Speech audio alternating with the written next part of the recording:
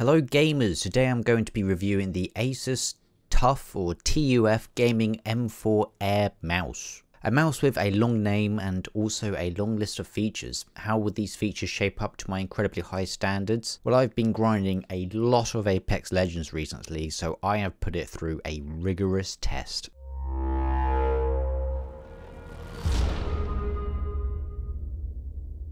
So this mouse is 126mm long, 63.5mm wide and 39.6mm tall. This mouse weighs a very light 47 grams without the cable. It has a 1000Hz polling rate and also 6 programmable buttons. The shape of this is actually similar to the G Pro wireless design, and its dimensions are also very close to it, with just a teeny deviation of around about 0.4mm in difference. The lower sides in this mouse do go in a lot more, as it causes a slight gap on my pinky finger as well as causing more of my fingers to touch the mouse pad. Regardless, it's still a good shape, but it is a bit slimmer on the front end of the mouse.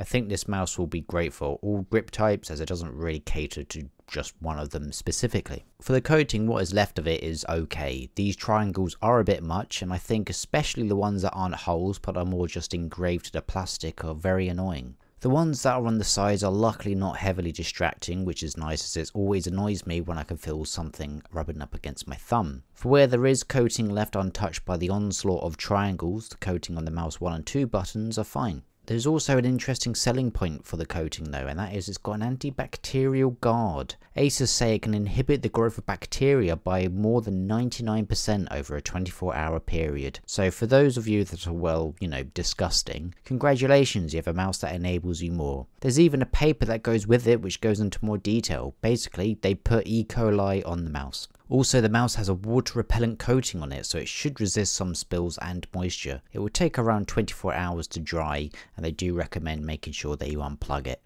I might test this at some point. For the mouse 1 and 2 switches, you get the KLGM 4.0s, which are rated for 60 million clicks. These have a really nice crisp feel to them. They require a bit more force than the 8.0s, which are the industry standard for most mice these days. These are honestly fine, and I don't find them too stiff at all. Someone with a more deft touch might not like them though. The buttons that trigger these are also great, with almost no pre or post travel to them. They are surprisingly well made. The side buttons are fine also. For the most part they are in a good position, but I find that the one that sits closest to you is maybe a bit too low down and can be a bit too easily triggered for me. Not a massive issue, as I don't have anything important bound to them anymore anyway. The scroll wheel is a bit stiff. It has started to loosen up over the week that I have used it, but it isn't quite there yet. At the start it really did drag, like it didn't want to scroll at all. Now it is a bit easier, but has a slight resistance to it. The switch itself is nice and crisp also, and I have no problems with it. So it's close to being a great scroll wheel, it's just a bit too rigid. Because of the shell's design, it's almost like it was made to catch dirt really. There's additional grooves that are just a breeding ground for gamer gunk, so for someone like me that likes to keep things visually clean, it can be a bit annoying. And because of all these triangles that are engraved into some areas, it's just going to be a pain if you need to clean it. Alright, so I thought I'd just do a quick addition, because I've already recorded the audio and everything, and I'm now, doing the footage and recording. I just want to really highlight how much I hate these triangles, because there's a bit of dirt here. I've got a cotton bud and I can't reach the dirt. The dirt is still there. So, whoever came up with this, when they eat their breakfast tomorrow morning, I hope they get like the remnants of it, where like most of it is just dust, because it's a pain. I've got most of it out. I've also been using a brush as well, but that's not really been that successful either. So yeah, it's just annoying. I hate it, and I hate whoever came up with this. The PTFE feet are fine on this mouse, with a good coverage on the top and bottom, and a sensor ring to boot as well. These feel pretty nice and have been great on all my mouse pads really. Interestingly, with the sensor ring, there doesn't seem to be much contact being made though. The top and bottom do stick out a bit, as you'd expect, but the sensor ring looks almost pressed in, so it might not even be doing anything. For the cable, you get a paracorded one, and for the first time in a long time I actually will say something different with this one. It's already started fraying in the middle of the cable, which isn't so great. It might have gotten a bit knotted up at some point, but really I don't think it should be this bad. The cable doesn't get in the way when using it with a bungee, and has also been fine without one for the most part.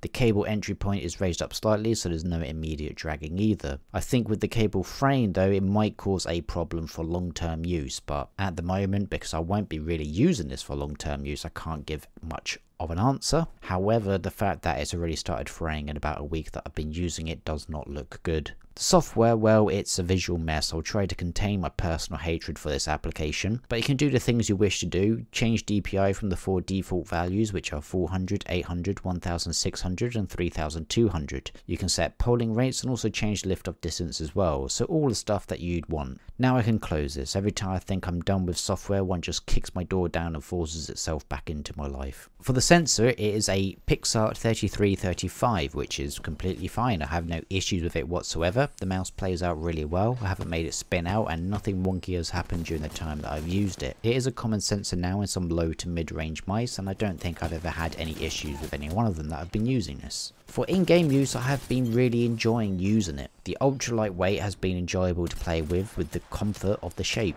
Very surprised how much I actually enjoyed playing with it. There were a few times when I felt like I had to adjust my grip while I was playing, but it's mainly just because of the more narrow front, leaving some of my fingers hanging on the right. Despite that though, it's been pretty solid. I've been grinding a lot on Apex Legends with this mouse, and it's been good to use. There's some cases when I review a mouse that it's like, oh, I can't wait to swap back to my main one, but with this I haven't really had an occasion where I thought I wish I had the Superlight right now. For the cost, this mouse sits at around about $50, £48 or 54 euros at the time of this review, which for a mouse like this is actually a pretty good price I feel, which will lead to my verdict of I can highly recommend buying this mouse. I feel that for the price point it's a great deal and you're getting something that is very good. There are some pitfalls with the endless amount of triangles acting as a net for all the dead skin, but hey, at least it will inhibit the spread of E. coli. I'm honestly very surprised with how this mouse came out. I was expecting something that was a bit more mushy, fragile and a bit average to be honest, but what I got was actually a really solid and reliable mouse. The only thing that doesn't reach my dizzying high standards is the scroll wheel. I've seen that there is a wireless version of this without holes in, but from what I've seen it only takes removable batteries, which means that the weight is going to be a lot more dependent on the kind of battery that you place in it, which is a bit of a shame. Anyway, this wired version I think is great and will definitely serve you well as a high performance gaming mouse, so I most definitely approve of it. That's all for this review. I hope you have enjoyed it. Don't forget to like and subscribe, and also leave a comment below with your thoughts and any recommendations of mice you'd like to see me review in the future.